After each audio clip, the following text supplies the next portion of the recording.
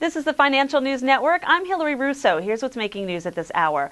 Medtronic is lower after it said the FDA rejected its Amplify product, which aims to use a protein to stimulate bone growth and relieve low back pain. On Wednesday, Medtronic said the FDA sent the company a letter in the third quarter of fiscal 2011 declining to approve its Amplify RHBM P2 matrix bone graft material with additional information from the company. Medtronic did not say what additional information the FDA sought, but said that the company was continuing to seek approval for the product. For more on the latest news, keep it here to the Financial News Network. I'm Hillary Russo.